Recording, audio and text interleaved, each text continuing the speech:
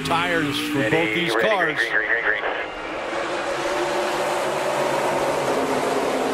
The quick move to make it 3 wide for the lead, the 81 of Chandler Smith.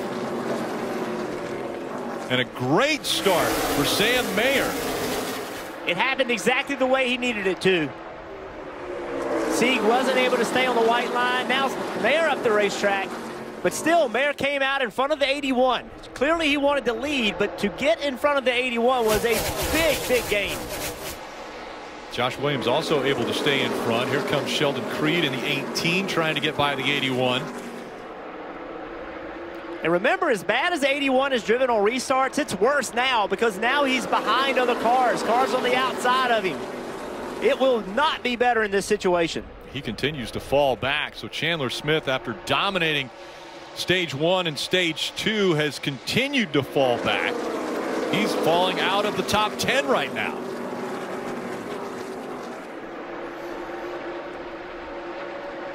As quickly as he went back, we see Corey Heim on the inside in the 26, trying to take 7th away from John Hunter Nemechek. See at the top of your screen, the 11 car, he got in there, wasn't able to stay on the bottom. Josh Williams got all the way up the racetrack into the old asphalt. Custer able to get by. See Iowa native Brett Moffitt in the 19 also passing. There's 3 wide, Corey Heim with Austin Hill in the middle as Josh Williams falls back another spot. Oh, Corey Heim just ran the 21 way up the racetrack. Austin Hill is not going to like that.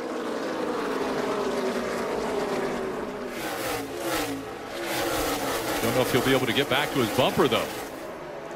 Corey Heim showing some great speed here in Iowa. We'll see if he can work his way up from 7th with John Hunter Nemechek in front of him, Brett Moffitt just in front of them, and Cole Custer.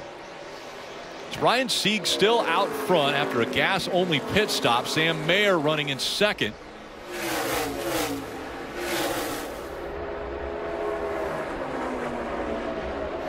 And 85 laps to go. With that being the situation, Steve, can they make it on fuel? Thanks for that input, Steve. He shook his head yes, so we did get that input from Mr. Letarte. How about Sieg right here? This, you know, remember he finished 2nd at Texas in a side-by-side battle with Sam Mayer, lost on the last lap. It's, you know, this car has speed, and you get them track position, this will not be an easy pass for Sam Mayer. Yes, I think the question here is how long will the tires that aren't new, as many others have, and the car Sam Mayer chasing, how long is he able to continue this pace, or does it slow down? But I think this is something, a calculated risk that they were willing to take, Kim.